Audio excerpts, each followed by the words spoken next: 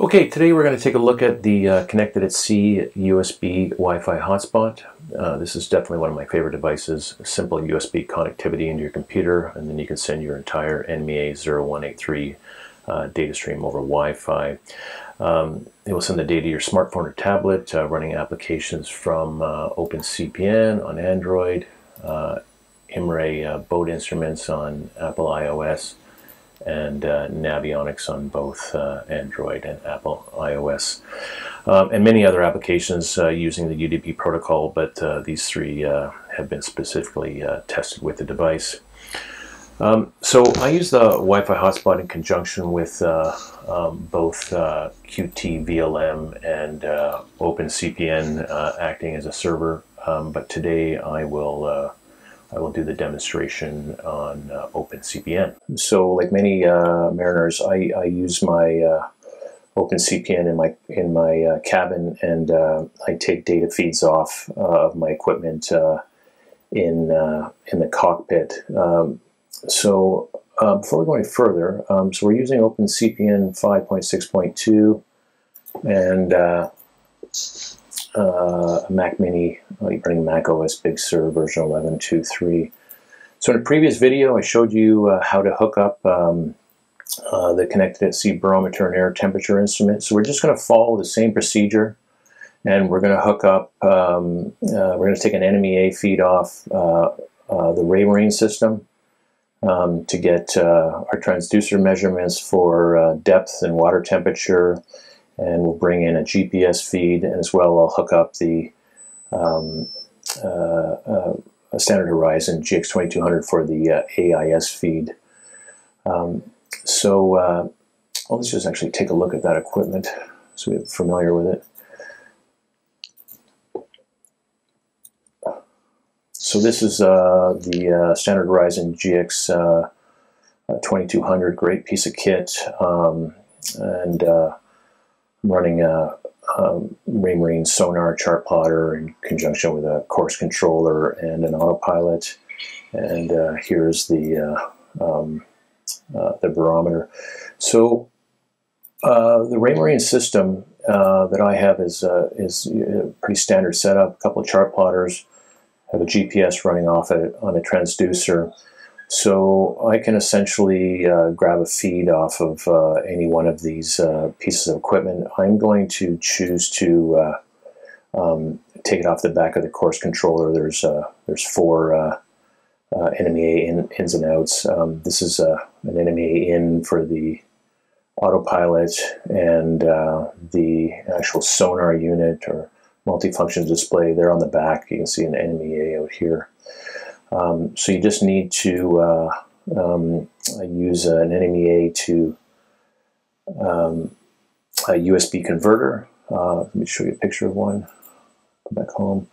So here's an NMEA 0183 to USB converter cable. So you just hook up your two RS422 wires and plug it into the computer. Okay, so back in OpenCPN, I will go up to options. I always like to show the NMEA debug window so I can see the feeds coming in. So we had previously hooked up the connected sea barometer, and I can see the feed coming in here.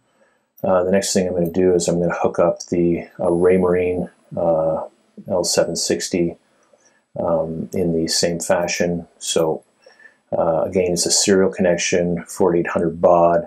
Chose the USB port, and like I said, you can put control checksum on or off there. That's a rudimentary error correction.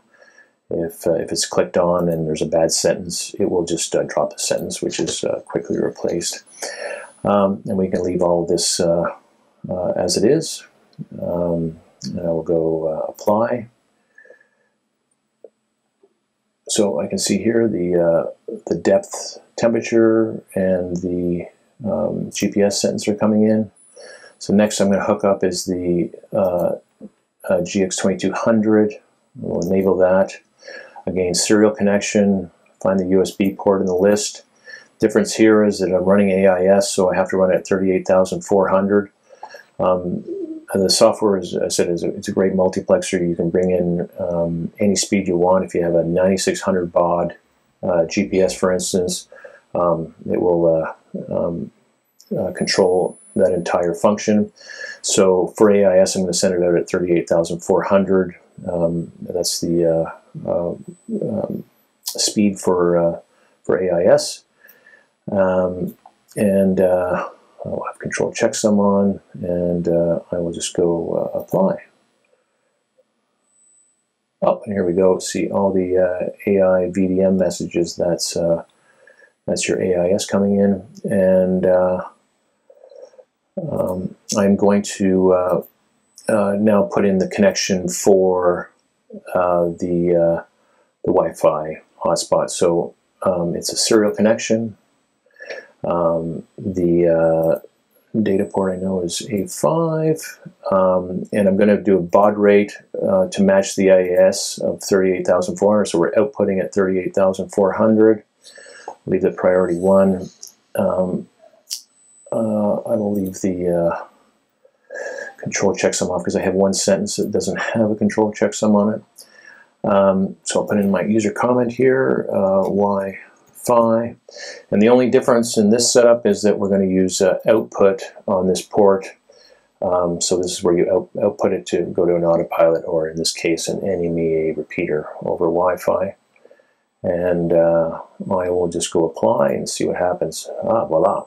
So you look at the blue as an output message. So every single, we just go OK here. I'm just going to pause this. So every single message that's coming in is immediately being sent back out over Wi-Fi.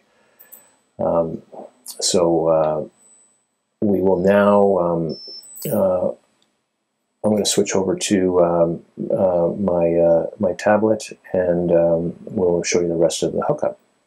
So if we just want, so we can see here the water temperature coming in, depth temperature coming in. We have the GNS and the satellites in use, UTC time, etc. So I'll continue in a moment.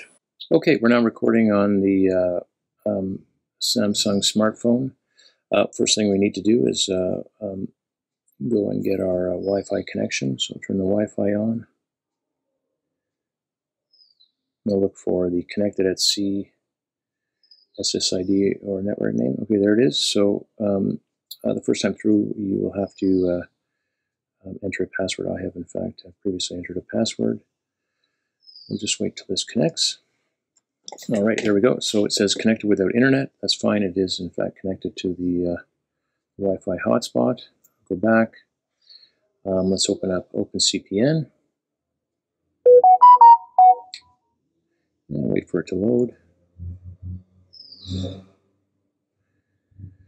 Okay, so let's go over to options. Let's go over to connections, and let's go add connection. So the connection will in fact be a network connection this time, and we are going to use the UDP protocol, user datagram protocol.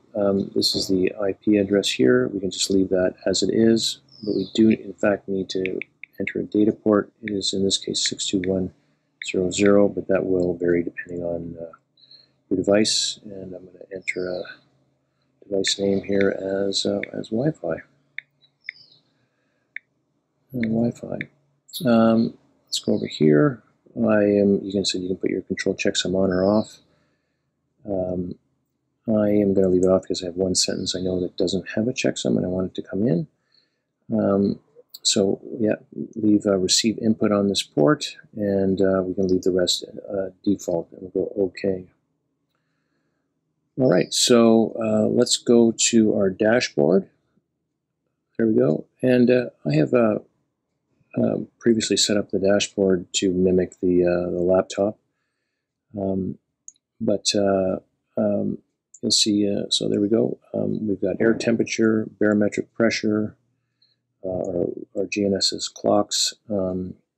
Here's our water temperature and depth, and our various satellites. So the Wi-Fi greatly enhances your smartphones or tablets, because you're going to get your data feed off of your boat, and not just what's supplied on the phone or tablet. Okay, so I'm going to end it off there, and I think I'll do a video, individual video for Navionics, as the setup is slightly different. Bye for now.